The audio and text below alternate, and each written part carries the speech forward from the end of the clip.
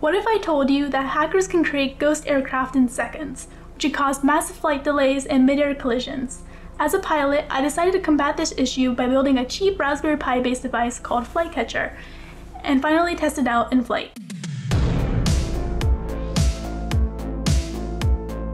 In order to broadcast fake aircraft into the sky, hackers exploit a surveillance technology called ADSB, otherwise known as Automatic Dependent Surveillance Broadcast. ADSB allows an aircraft to broadcast its position, airspeed, altitude, and other information in real time.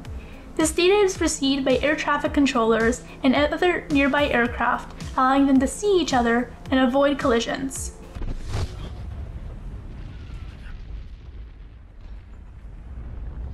While ADSB offers many benefits to the aviation industry, it has some drawbacks. One of its main flaws is that ADSB messages are unauthenticated and unencrypted, making it vulnerable to ground-based cyber attacks. A hacker could easily fabricate a ghost aircraft by transmitting false information, wreaking havoc onto the airspace. A hacker can do this by programming a software-defined radio to transmit false information about an aircraft, such as its velocity, position, and other information in the ADSB format, making it seem like a non-existent aircraft is actually present. One notable example of ADSB spoofing occurred in 2015, when a hacker took control of an aircraft's navigation system and changed the information that was broadcasted by the aircraft's ADSB transponder.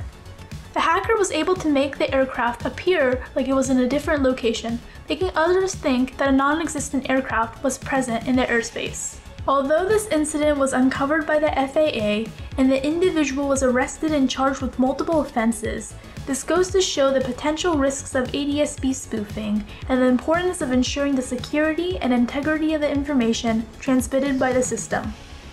To address this growing concern, I created a hardware prototype that hunts down spoof aircraft and displays the information onto a radar screen. This device builds upon the previous contributions of research conducted by security researchers such as Brad Haynes to perform spoof detection.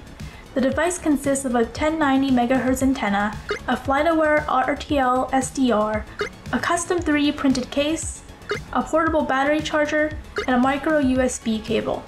The device receives ADSB information passed through the dumb 1090 decoder from the antenna and the software-defined radio, which is then passed into a convolutional neural network written with Python to detect whether or not the aircraft is spoofed.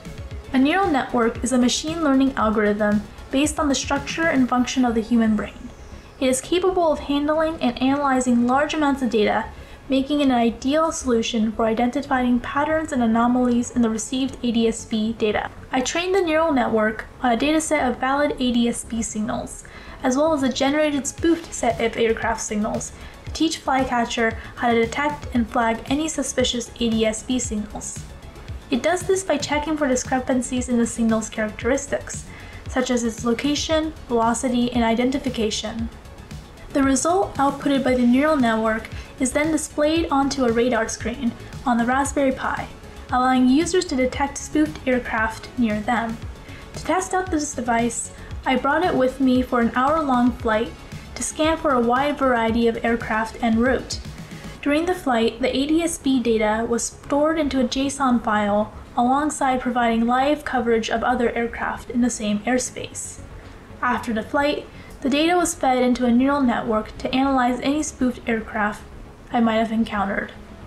Going forward, to make more improvements to the device, I plan to integrate more advanced machine learning models to increase the sensitivity to spoofed aircraft data and decrease the amount of false positives. All in all, ADSB spoofing is worrying because it is expected to become the primary technology behind the FAA's next generation transport system and is expected to become mandatory around the world. With the increasing reliance on ADSB technology, it is vital that we take steps towards defending our skies from aircraft spoofing. I hope that the development of Flycatcher inspires more people to join our fight against spoofed aircraft. If you have a Raspberry Pi lying around and want to try this project out for yourself, the link to the GitHub repository for this project is linked below in the description. If you're interested in learning more about my work and projects, my website is also linked in the description. We'll see you next time.